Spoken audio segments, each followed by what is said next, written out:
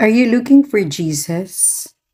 The crowds who have experienced the multiplication of the bread follow Jesus with such haste and urgency, believing that he is the answer to their immediate need of hunger. But Jesus chides them in searching for him for the wrong reasons. They are looking for bread the way their ancestors asked Moses to provide them with food.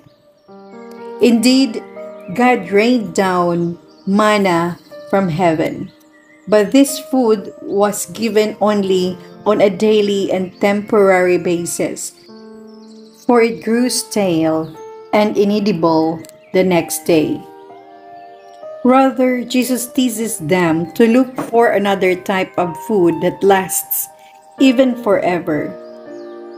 There is no ordinary food. Jesus promises to give them the real food that comes from God, that endures for eternal life. As the Son of Man, also as Son of God, Jesus is able to provide them the food because of the Father has set his seal on them. No longer would people work for food in the context of workings according to the teachings of the Torah as the way of salvation. In an enigmatic view, Jesus will present himself both as the Word of God and as the food that endures to eternal life. I pray